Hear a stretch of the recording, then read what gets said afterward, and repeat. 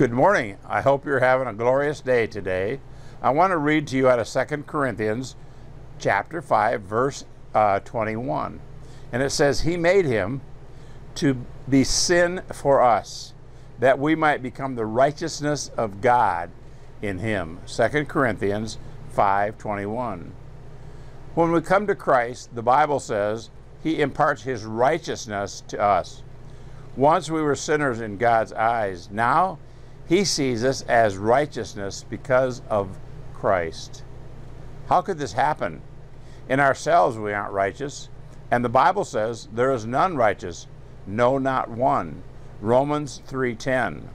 But when we accept Christ, the filthy rags of our sin are replaced by the glorious robe of Christ's righteousness. Our sins were transferred to him, and his righteousness was transferred to us. Did we deserve it? No. Did we earn it? No. It is all of grace, all because of God's undeserved favor toward us in Christ. We can never win God's favor by our deeds, no matter how good we are. Only Christ can save us.